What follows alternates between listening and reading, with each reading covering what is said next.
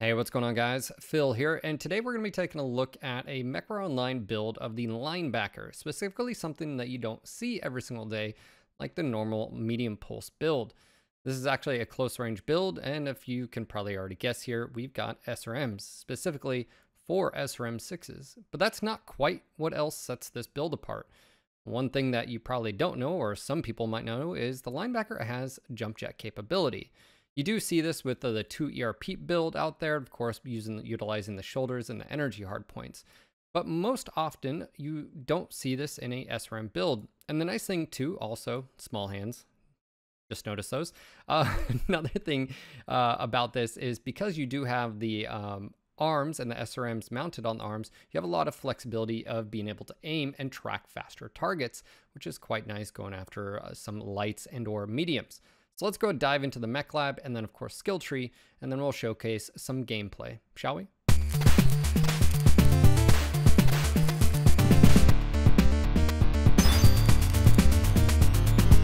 All right, nothing too surprising about this. I actually pick the Linebacker Prime S, and that's because you get a 30% bonus to C-bills. You can pick any of them. This in particular doesn't really matter. And of course, some bonuses here to the Linebacker, most of you guys already know, is some substantial quirk bonuses across the board. But for this particular build, we went with the D left and right arms. That gives you the hard points to be able to work with here. We also went with the H in the right torso. Now, you can go with the Bravo, and if you notice over here on the Bravo, you get a plus 20 to armor, which is massive. But in this particular build, we're going to drop that, and we're going to go with the H. That gives you plus 8, but what it also does is gives you 3 jump jets. Now, if you go with the H, or if you go with the Bravo, I don't think you're going to go wrong. It's just, it does take that maneuverability away. That in some maps like Canyon Network, Hibernal, Rubelite, and so forth, that are really advantageous to be able to jump down on target, engage, you won't have that. So pick and choose, it's up to you. You also notice we have other bonuses as well, plus 8 across the board, plus 8 structure bonuses. This thing's pretty tanky. 4 SRM6s with Artemis, and we've got 4 tons of ammo. Now, how you distribute this is really up to you. I like the 1 ton in the CT, because if I do lose the torso, either or, I still have at least a dedicated ton here. And of course, 1 or 2 on each torso. You could split this half ton here, half ton there. That's really up to you. It's really not a big deal. So let's go ahead and dive into the skill tree to showcase what skills I'm rocking out utilizing this build with simply SRM6s with Artemis. Okay, as we're going to be using this as basically a close range SRM build, which it is, there's really no reason, in my opinion, to invest in nodes that you don't need. Of course, don't need any laser, don't need any ballistic, but what you are going to need is the left side as far as missile. You're also going to be able to pick up a few velocity nodes. And again, most of the time, I don't think velocity is worth it, but in this case where we're dedicated to SRMs, and of course being close range, I definitely think it's worth it considering you're not going to use some of those points elsewhere. So as you can see here, we pretty much maxed out as far as the velocity nodes, except for actually one right here. There was a reason for that. We needed one more node, and I'd rather sacrifice that than maybe heat gen, but of course that is up to you. 3% versus 0.6%. It's up to you. Moving on to survival, pretty much almost all of my builds will have the left side here. And what does that do? That gives you the most armor per points that you can pick up. Generally speaking, I don't go for this armor over here. It's 5-point investment for 1.7% armor. Now, in this case, because we're not utilizing as many points in other areas, I went ahead and dumped 5 points into this to maximize your armor as far as we only have 1 more, and of course it's definitely not worth another 5 points. Nothing in mobility, the linebacker's pretty mobile as is. Good Excel, DXL, turn rate, torso twist speed, so forth and so on. Don't really need anything here. Jump jets, even though we have them, again, I never use this tree. It's sad tree, jump jet tree. Operations, you can actually utilize, and you can see here I've actually used this before, but that was in a different configuration. This build is quite good on heat, and of course, we're also going to be rocking some cool shots just in case. So for right now, leave this blank.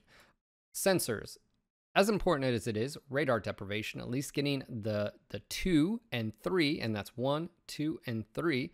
In this case, it says 4, but don't worry, that's over here. Anyways, point being, you want to invest in this, and what that does is when someone locks onto you and you move behind cover, they're going to lose lock quicker, and you'll hear an audible chirp unless you're playing your music really loud or in your engagement. You'll hear me often know when someone loses locks. That's what gives that away to me. Moving on to auxiliary. Now this is really going to be up to you. I generally don't use airstrikes when it comes to close range builds. I'm going to go ahead and rock with 2 UAVs and 2 cool shots. And that's mainly because when I am engaging, I want to be able to pop UAV and then have that ability again. Information is ammunition, so forth and so on. And of course, as consumables go, pretty simple, nothing crazy here. So let's go jump into matches and showcase what this build is capable of, and hopefully you enjoyed as much as I do. Speaking of enjoying it, if you are enjoying this video, make sure to click that like and subscribe button. Leave a comment down below. What other builds and so forth would you like to see showcased on this channel? Let's do it. All right, as we begin here, the first thing I'm going to do is hit O, override engage. A lot of people ask me why I do that. I'd rather overheat a little bit, take a little bit internal damage, than shut down in front of everyone and die. Weapon groups, left arm 2, right arm 2, pretty simple, and then chain fire in group 3. Some things to know about the linebacker, and this is due to experience, is this mech is phenomenally fast. It's 97.2 kph for heavy. Just keep in mind, don't push and be too aggressive, because you can leave your teammates behind and find yourself overextended. So that in mind, we're going to push here and hopefully take top here. Enemies are going to approach from the right side and of course other side. We've got our assaults right behind me. Sometimes your team is going to go dungeon. If that happens, join them. Don't be alone by yourself up here. That'll just leave you sad panda. Generally speaking, taking the top here is best, because of the rotation, generally what happens with mechs. But we've got a Kodiak, a Spirit Bear. Looks like he is not long range, which is good. He's engaged. Let's push up here and help out. Engaged with something or someone. Up there was a target, looked like a dragon. See, you just heard a chirp. That means I was locked onto, and then someone lost lock. Someone's coming up on this side. Go ahead. Oh, we got another linebacker. A challenger has entered the arena. Ah, again, not a build. Not a mech you see as often out there. I still think this is a fantastic mech, especially with its speed and maneuverability. We're gonna go with pop UAV. He's also popped UAV. That is a Warhammer. His torso's open. CT's open. We're gonna go jump jet up here, volley off, dive down. There we go. That was a good hit. That was a good hit. He's dead. And getting a lot of craziness going on with my sensors. That means ECMs abound. Okay, he's heavy peeps. I gotta get within 90, so he's not doing any damage. He knows it. I know it. Yeah, he's in bad trouble here. Alright, mediums, I don't care. Whatever. I'm gonna take that torso. This is knowing thy enemy. Alright, he's out of place too, so we're gonna go and push up here. Target spotted. I'm gonna utilize him for cover. Destroyed. Nice, took him out. Popping UAV. AV activated. Right, let's go ahead and hop up here. Target acquired. I saw some targets go this way. 25%. We're gonna go help out with our urban mech over here. New target acquired. He's got 4 targets on him. Wow. Again, I've got some tonnage here. I've got some armor. Might as well try to utilize it. I don't want to give up my back too much though. All right, that's gonna be in his right torso. All right, he's down 2. Destroyed. Arms off. That was my own fault. That's fine. Fuel at Okay, drop back down. 0%. All right. It's like Delta's left leg. It's almost down. Oh, I didn't get it. I didn't get it. Fuel at 25%. Didn't get it. Left arm. Oh my gosh, this is so bad. Fuel at 0%. Wow, still didn't take him out. Right flag critical. He's doing a good job shielding. There he goes. He's finally Critical down. damage. All right, looks like the other linebacker is pushed up. Right torso destroyed. All right, we're taking a lot of damage. We're still 6'5" here. My legs are New crit. target acquired. Again, that's where, again, you have to be very careful with overextending. We've got a quarantine over here. We're going to go help out.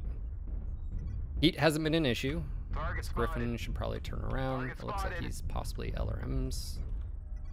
Let's see if we can... Yeah, turn around, engage. All right, CT, left torso is open on him. Again, shield with our right. That damage transfer is always going to be beneficial. Oh, there goes my left arm. And I'm neutered. Destroyed. All right, well, I'll shield for you. New target There we go. acquired. I I can be of use. There we go. Incoming missile. All right, here's Bravo. Same thing. Go out there, take some shots for my friendlies. I don't have jump jets. All right, he's focusing me. That's good. Torso's critical. Nice. Target destroyed. All right, looks like we're 11-5. So obviously I was a little bit aggressive there trying to help out my light, but in general it worked out. May not be always the case, but yeah. So let's go ahead and... Looks like we're in the zone, nothing's there. So it might be a light TC. No, he's still out there. Let's see. I'm pretty beat up, so there's really no point in me being up here. I do also have to worry about legging myself even off something like that. Well, this is the life. Sometimes you have to sacrifice yourself. But as you can see, very maneuverable, very efficient on heat as well. We could, like I said, you could probably drop some of the heat nodes, dial in some stuff, but really, where else would you put them? You can put them, of course, in more maneuverability if you want, even though this is pretty agile as is. It's got great arm movement, great velocity as far as, we got shots being fired from Echo 6. Oh, there it is. Target acquired. Wow, it's a Sun Spider. Very, very fresh. Very fresh. Wow. Now, of course, there are negatives. Like I said, you do have to watch out for losing your arms. You can use your torso. If you want to drop the jump jets, that will net you additional armor points. And of course, Target I think we had destroyed. 8 additional on the left torso versus 20 on the right. Of course, which one did we lose? We left the right, so it doesn't really matter in some cases. But very good game. Let's go to hop in one more, showcase this, maybe on a different map, and go from there. 731, can't really complain too much about that. Also, 631, a ton of tanking done as well. Nominal. All right, again, first override engage. This is mining collective and skirmish, so a little bit different. One thing, obviously, is stick together. I think that's probably the best thing I can tell teams on this map. We do have jump jets, so we have a little bit more maneuverability. You can hop up to the middle, of course, without having to go around, or at least we're about to test and see if we can. This map obviously is usually, how can I say it? It can create some fun battles, but more often than not, it's rotato-potato like normal, and that's generally speaking because you don't have ramps here to be able to get up. So it basically funnels teams to go right or left. Echo 4, Delta 4, and take center. We're taking center, of course. We have UAVs. Unfortunately, we don't have energy weapons to take down UAVs, so we have to be very careful of that. And we just got you just heard that chirp. That was again my radar deprivation kicking off. We do have 2 UAVs, so I'm gonna go ahead and pop it there, and we're about to get overran here. We're in a very bad spot again. As I was telling you, you can easily find yourself in a bad place. We're gonna go and pop another UAV here. Get out of here. Sorry, bud. I don't want to take any damage here. Oh, he just shut down. He just shut down.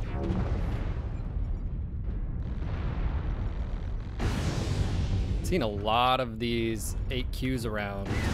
They tend to forget about how hot they can be. He's in a brawl with a SRM mech, and that's not good for his health. Ooh, we got another mech over there. Hello, buddy. Again, I just got to be careful with my right arm there. Got him. Again, I've got the Zeus over there. Zeus is not loose. Ooh, hello. We're going to go ahead and utilize these jump jets to the best of my ability here. Take the arms off the Rifleman 2Cs, and they're pretty much useless. This guy's got a good build. ATMs, of course, or MRMs, sorry, not ATMs. Just take that arm off. Again, shield. When someone shoots laser vomit at you, just rotate your torso. Just torso twist. You're going to spread all that damage out. Right? They're going to be sad panda. He's sad panda right now. We're going to be aggressive right now. Push against that. It's 4-1 right now. Looks like they rotated wide, and they've got these lights. I do have to be careful because I can't die really quick to that. And that is a quarantine with the evil setup on it. So we're just going to back off there. Maybe help out against this Arctic cheetah. We have to be careful. Even though we've got the center, they can still basically... back up. Right. Bravo's right there. Oh, that was a good airstrike. We're giving up the top. Why are we giving up the top? Don't give up the top. No. Oh, we just lost ammo. Well, I don't know why we gave up the top there.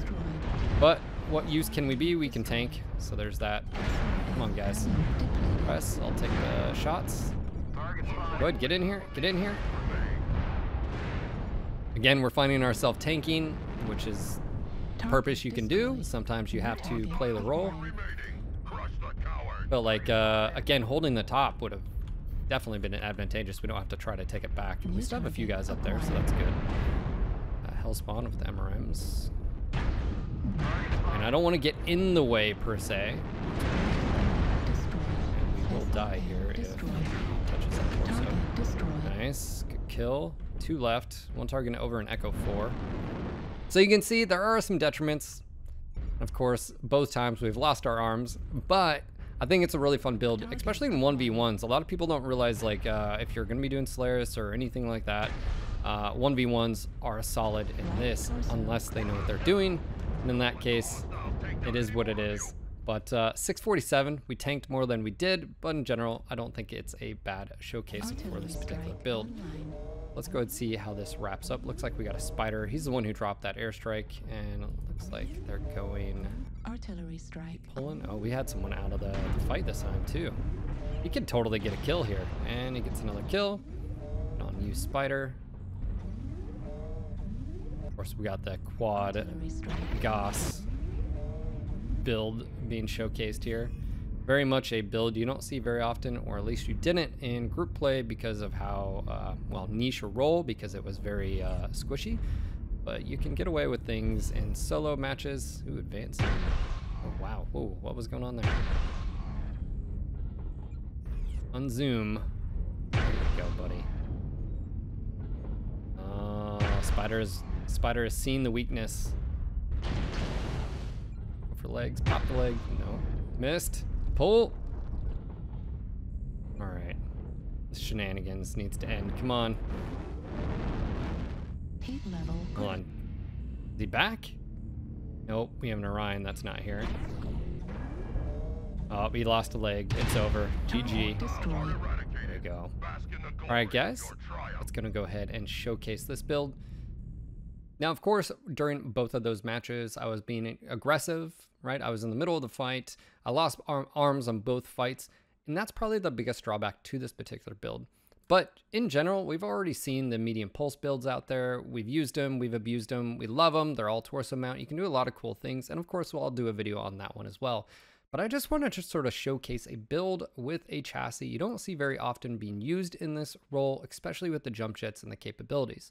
Is it the best? No. Is it different? Yes. And so anyways, give it a try. Let me know what you guys think. And of course, like I said, we will have more videos upcoming of more builds. So again, if you have ideas out there, make sure to share them via the comments down below, or even hop on our Discord. I'll have a link in the description.